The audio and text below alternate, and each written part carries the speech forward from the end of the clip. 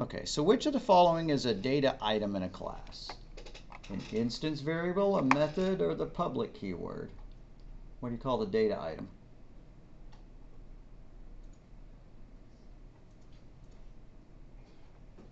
Well, I'll give you a big hint. What is a method? It's a function that's part of a class.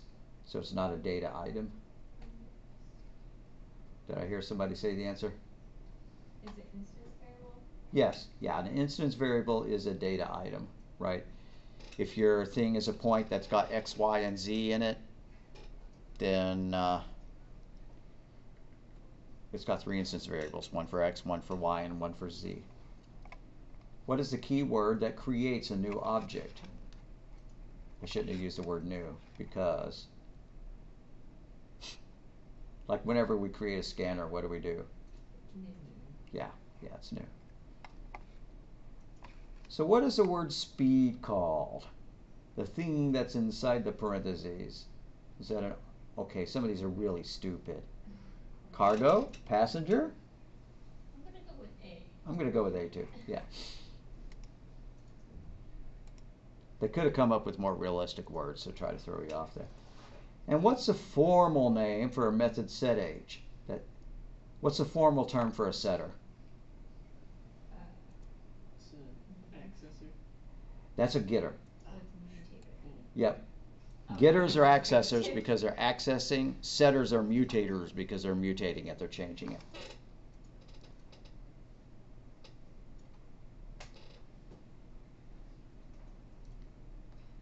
All right, let's go look at Chapter 7. I'm going to need to go repair and post the Chapter 6 quiz. Not right now. Let's go look at Chapter 7.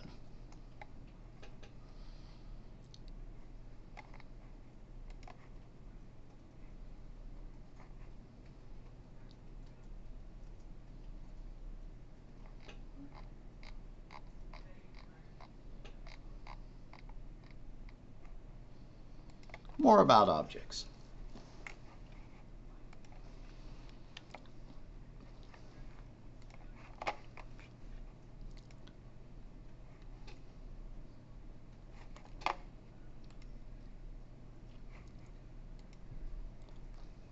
So, object creation, a detailed analysis.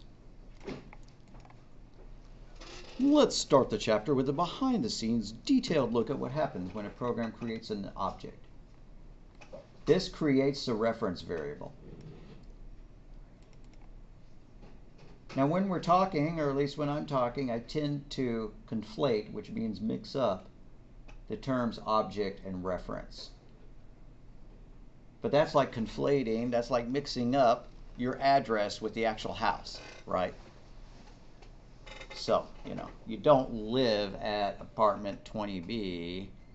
You really live at the apartment located at address 20B, if that makes sense. So, the new keyword creates an object and stores a reference into it into this variable. But I always just say, the car is an object, right? This variable is an object, but it's not. It's really a reference to an object. So here's where we declare our reference variable. Here's where we create the object itself. Allocates all the bytes, in the memory for it and writes all the information necessary, and then it copies the address of that object into this reference variable. And then when we do .year, naughty, they didn't use a setter. That's assigning a value to the instance variable. We know it's an instance variable because it's referring to an instance. It's referring to it by its variable. If it was a class, if it said capital CAR dot, that means it's a class variable. And if it was a class variable, you wouldn't even need the rest of this stuff, because it's referring to a variable that's the class itself and not part of any particular instance. That's what the static keyword does. So, space is allocated in memory for this. The reference variable is created, but it doesn't contain anything useful yet. And then this goes and allocates memory for a new object, and the address of that object is stored in there. And then this uses that address to find us this whatever specific bytes would let us hold that number in it.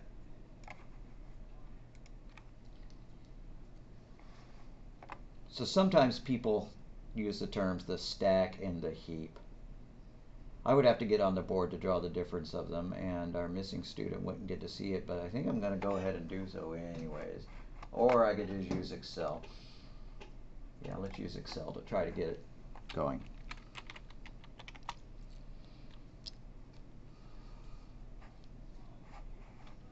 Let's write a little program in Notepad. We have a function called foo that has a variable in it, int x. And then we have a main that declares a variable called y, and then it calls foo, and then it creates a new scanner. Scanner s equals new scanner. And you really don't have to type all this because it's not a real program, right? And then it calls foo again for some dumb reason.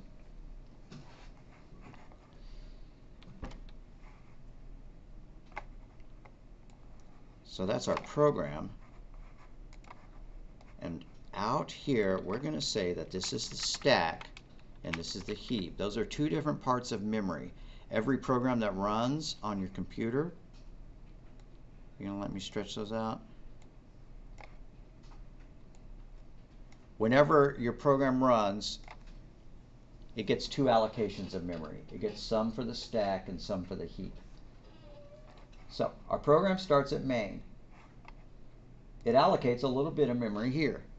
Allocates 4 bytes for it because it's an int. You know, and if we stored some value in it, we could write that in there, but I'm just putting the name of the variable there. And then we call foo. So it runs up here, and it creates space for that variable. But then there's a return statement. It's kind of implied. But it returns out of that method, and when it hits that, that variable is gone. It removes it from the stack. So we no longer have that. I'm going to break this up into 2 statements, just like they did in the slide. This creates a reference variable, right? So now we have room for a variable. And then this new thing goes out to the heap and allocates however many bytes it needs to hold a scanner. Let's say that, you know, it's from here to here or whatever. You know, it could be a bunch of information. So anyways, here's our scanner. It's all these guys, right? It's done with that. And so S now points to the address of that block of memory. And then for some reason we call foo again. And so it comes out here. Foo creates its own variable. It leaves the method, so x gets erased. And then when it finally hits that brace, all the variables that were created between those 2 braces disappear. So that gets released, and now we have what's known as an orphaned object. It's a block of memory allocated on the heap with nothing pointing to it. And that's what the garbage collector is for. Whenever you hear the term garbage collector, it goes and it finds orphaned objects in memory and deletes them. And so since nothing is pointing towards it, the garbage collector sooner or later, and actually it's going to be sooner because the program's done, then goes and deletes it. So that's what this does, is it creates a space for a variable. That's what this does, is it goes and it allocates a byte large enough to hold a scanner, and then it stores the result of that into the S variable, whatever that memory address is, you know, 8,329,000, whatever.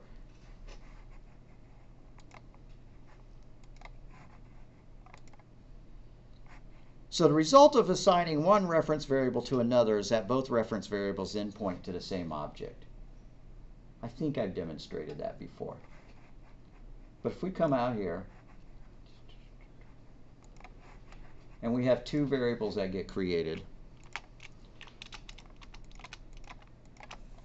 Guess I could zoom this in, right? Like if we do this. Say we have two circles. Circle C1 equals new circle. And the circle class has a radius. C1.radius equals 10. And then we make another circle, circle C2. But instead of making a new circle, we just set it equal to C1. Okay, so as we were going, this variable creates space here. And then the new keyword comes out and creates, oh, what are you doing over there? Oh, I guess I was right. Get back over there. All right. Allocates memory out on the heap for a circle. So now there's a circle out there, and that circle has a radius of 10 after that happens. And this has got the memory address stored there. Let's just say that it's byte 4, right, because, you know, it's on line 4. So C1 is equal to 4. 4 meaning which memory address points to that object. Now if we had this, C2 is equal to new circle, it would come out and allocate a new circle, like that, right? And then C2 would point to that memory address, whatever that is. Looks like memory address 7, right? But it didn't. It didn't create a new circle. Instead, it set it equal to this one. Now that doesn't make a copy. It doesn't create a brand new circle to hold the information that was in the first one. Instead, it sets the new circle equal to C1. C2 is equal to C1. C1 was memory address 4, so C2 now is memory address 4. We now have two addresses pointing to the same block of memory. That's just like two street signs pointing to the same street, or two different maps pointing to the same city, right? Just because you have two street signs pointing to the same street doesn't mean you have two streets. Just because you have two city maps for Oklahoma City doesn't mean you have two copies of Oklahoma. Doesn't mean there are two cities there. Just because there are two reference variables doesn't mean that there are two objects. These guys are both pointing to the same memory that this thing is. So if we printed out C1.radius, it would print 10. If we printed out C2.radius, it would print 10. If we say C1.radius is equal to, and we change it to something else, C1 radius is equal to 20, it comes out here, C1 is located at memory address 4, pops over to memory address 4, finds the place where the radius is stored, changes it to 20. And then if we tell it to print C2 dot radius, well, C2 is also equal to 4. So it runs out to memory address 4, finds a radius, and it would print 20 as well. That makes sense? You just have two memory addresses pointing to the same thing.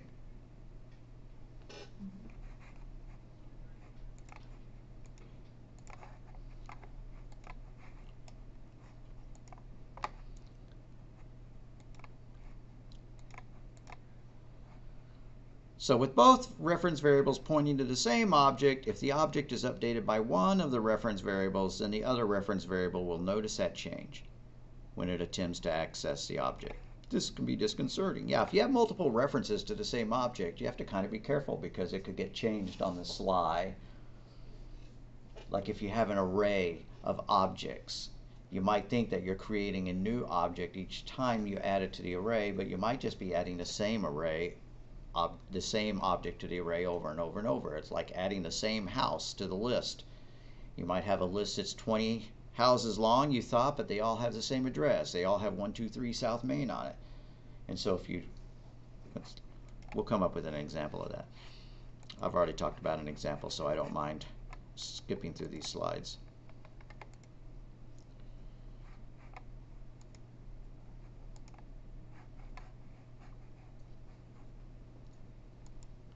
So what are they doing here?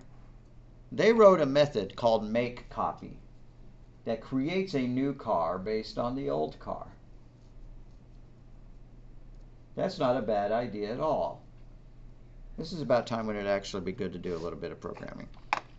Let's go ahead and launch NetBeans.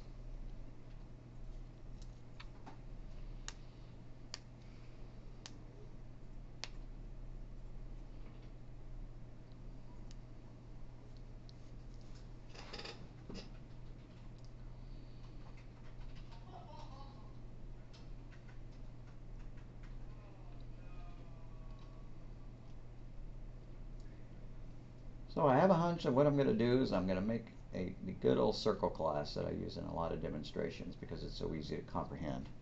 because a circle has one object, a radius. We could someday get a little bit more clever and decide that a circle not only has a radius, but an x and a y position. There's NetBeans. I kept waiting for it to come up, and it was sitting there in the background. New project. What lecture are we on? T. T is in T? All right.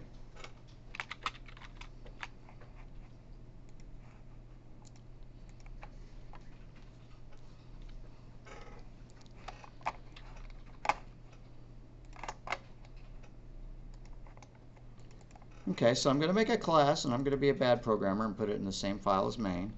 Oh, wait. Apparently, when I created it, I didn't tell it to make a new file. That's a drag because I'm going to have to type it in by hand. New Java class. I swear I did this. Lecture T. Finish. Okay, so I have to put my class statement. There it is. I have to do public static void main. Public static void. Is main uppercase or lower? I believe it's lower. String args. Alright, let's make sure it compiles. If I got that wrong, then all hope is lost. Build failed. I'm just going to recreate this. I don't know what's going on.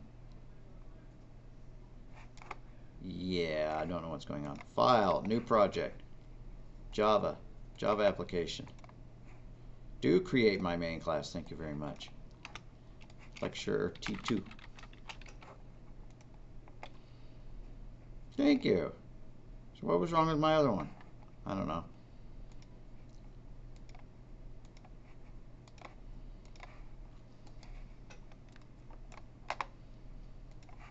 All right, so I want a circle class. It's going to have one item in it, one instance member. Since I'm putting it in the same file as the other class, it can't be public. You can only have one public class, and it has to be the one that matches the file name. So class circle, it's got a radius. Why did I type circle, circle? What should that word be? It should just be class. Yeah. I'm going to make this a public variable to make things super easy to handle. Public int radius.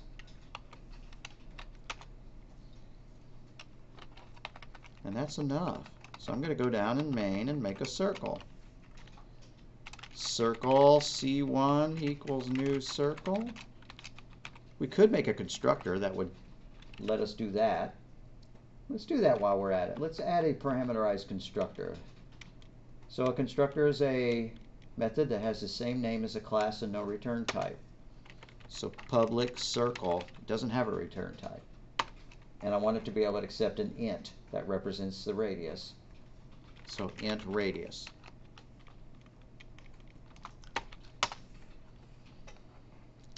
And it sets this dot radius equal to the value that was passed in.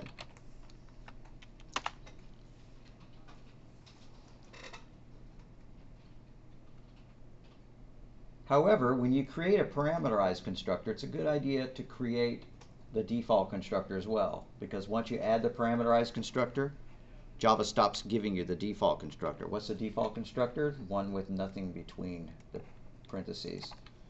So public circle parentheses end parentheses open curly brace close curly brace. That's our default constructor. Doesn't need to do anything.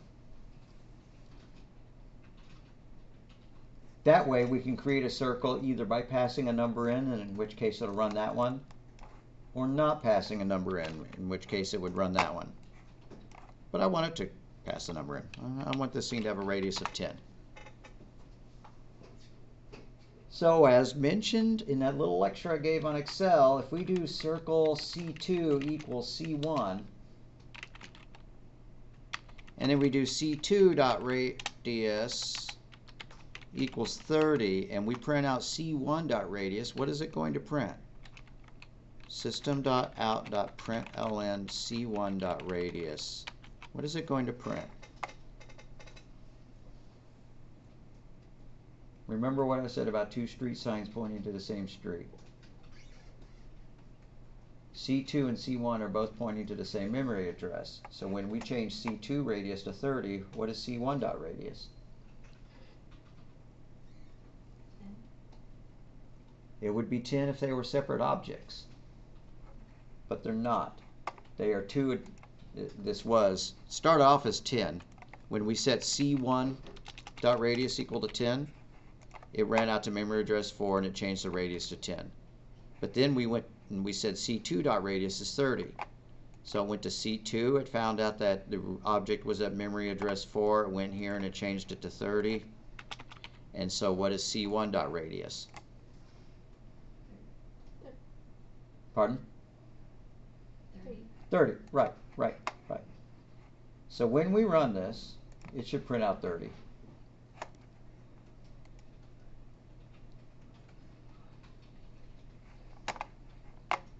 Now what we may have wanted is for C2 to be a copy of C1.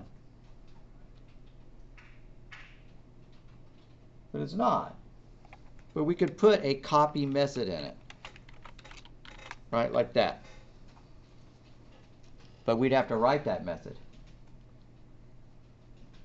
So why not?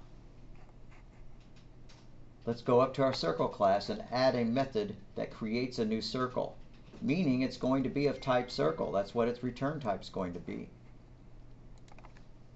So public capital C circle, not because it's a constructor, but because that's what this function is going to return.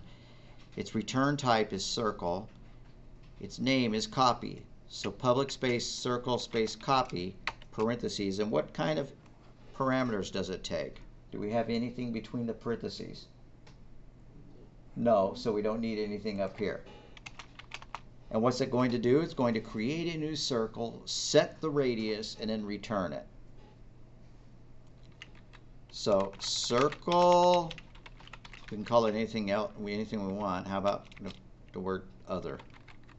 Or we could call it copy or whatever. Circle copy. I don't like the fact that it matches that, right? So I'm just going to call it circle C. Circle other equals new circle, parentheses in parentheses. And then I'm going to set the other data equal to our data. Other.radius equals this.radius. And then return other.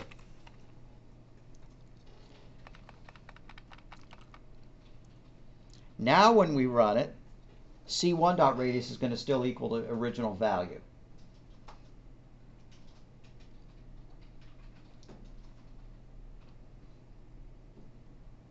Why? Let's go back to our Excel spreadsheet.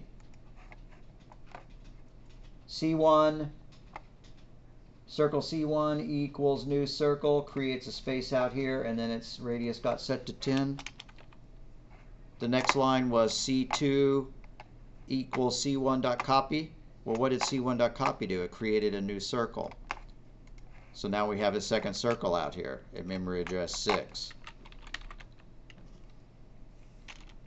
And that line of code did set its radius of the new one equal to the radius of the old one. So they both have a radius of 10 now, not a radius.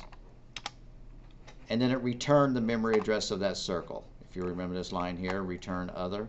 So the memory address of that circle got passed back, and it's at memory address 6. So C2 is equal to 6. Alrighty. Can I get these both up on the screen at the same time? Can I do that so I don't have to keep? Alright. So now C2.radius is equal to 30. So which memory address am I going to change? Am I going to change that one or that one to set C2.radius? Am I going to use memory address 4 or 6? Yeah, because C2 is 6. So it jumps out here and changes the radius at memory address 6 to 30. Now when we print out C1.radius, what is it going to print? What memory address is stored in C1? It's right there. 4. So it comes out here, and when it prints out that memory address, the radius at that address, what is it? 10, right, so it's going to print out 10, whereas it was printing out 30 before.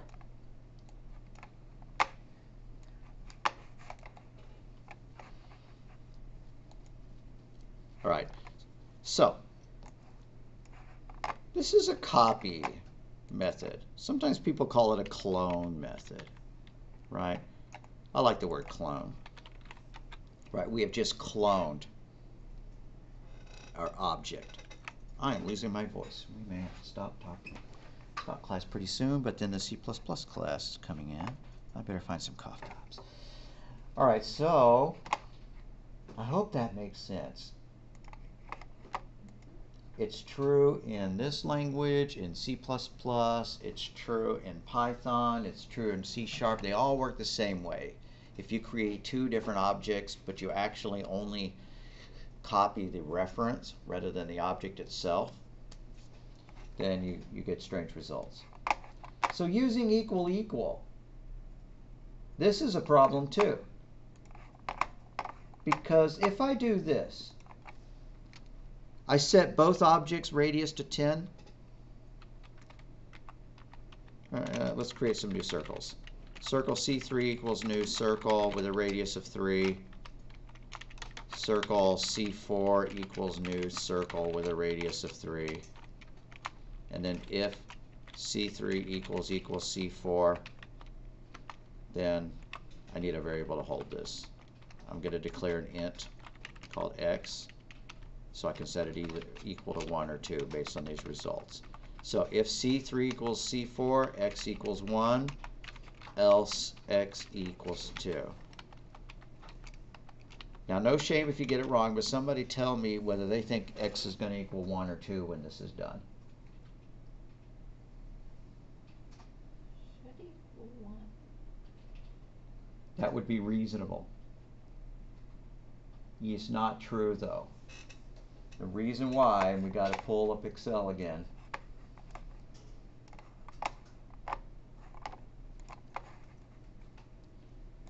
Is it created a circle called C3. It allocated memory for it, so now we have a new circle at memory address 8. And then this created another circle, so we have a new reference variable there. The new command comes and creates another circle. Oh, I better leave room for that radius.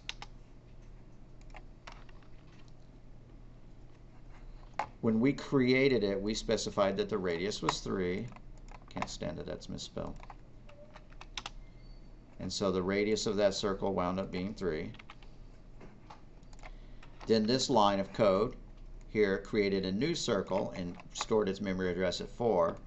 So yet another circle with a radius of 3. And what is his memory address? Just we're pretending that the row number is the memory address. So what's the memory address of this circle? 10. So okay, let's go and update.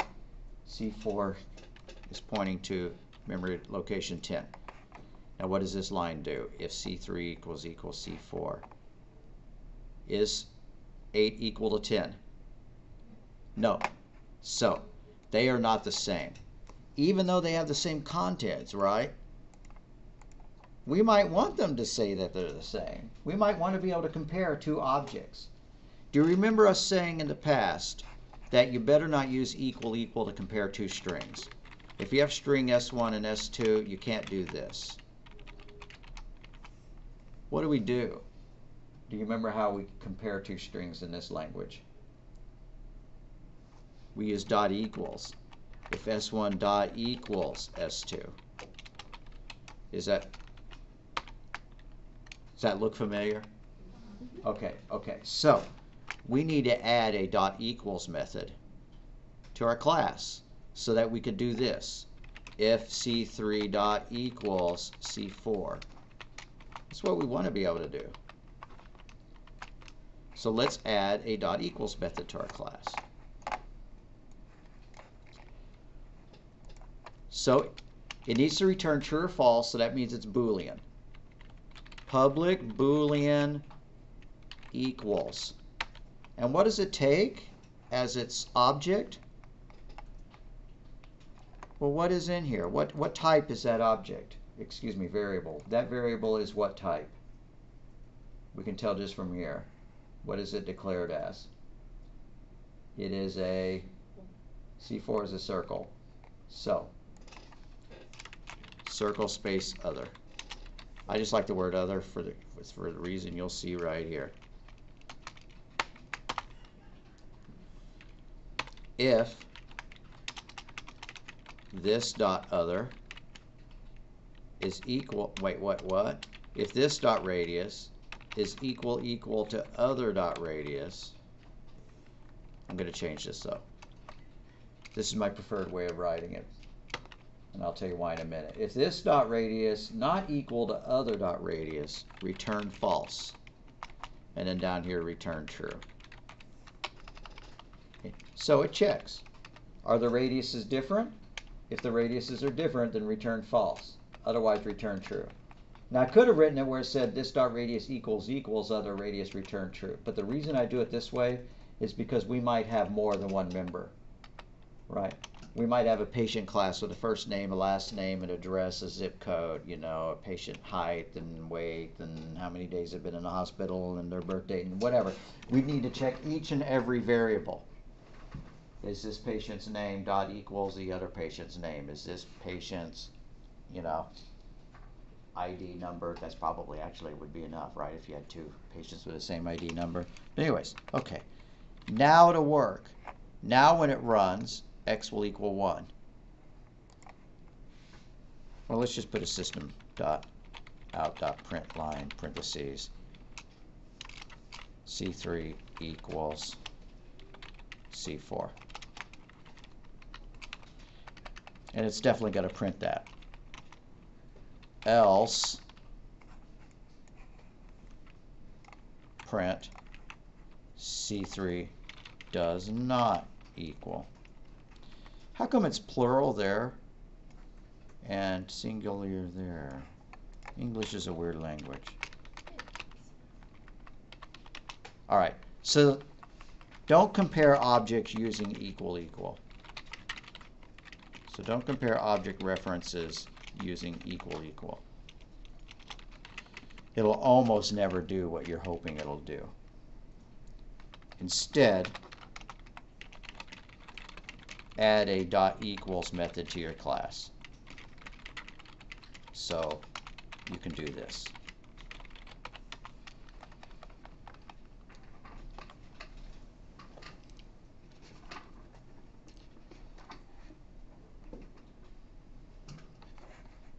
So I'm going to run it. It better say that they're the same because they have the same radius. And that's our condition, right? If the radiuses are different, it returns false. Otherwise, it returns true. So when I click the green button, we see that they are the same. But if they are created with different radiuses, C3 equals new circle 3, but C4 equals new circle 4, now it's going to say that they're different. And so it's behaving correctly.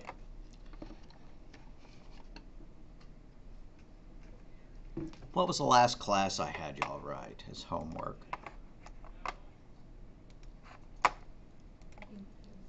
What about fractions was all of them?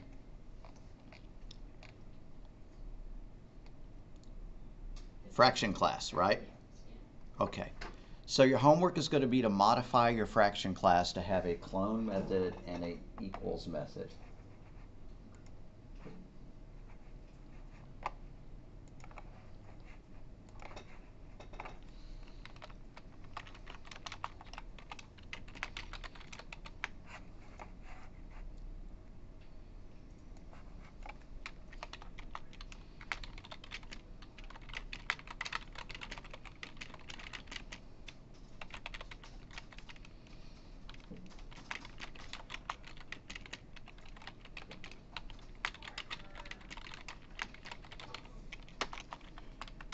I gave you a big hint right here, right? The clone method doesn't take anything between the parentheses, whereas the equals method is going to take a fraction. And then modify main to show that these methods work.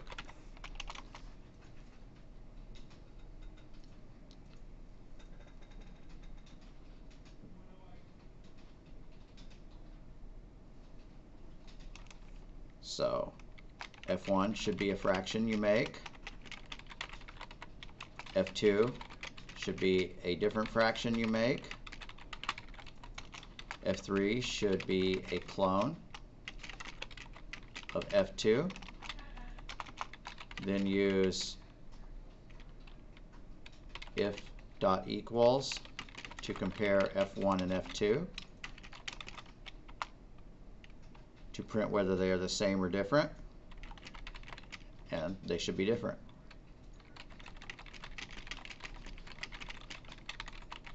And use if dot equals to compare f2 and f3. And since f3 is a clone of f2, they ought to say that they're the same to print whether they are the same or different.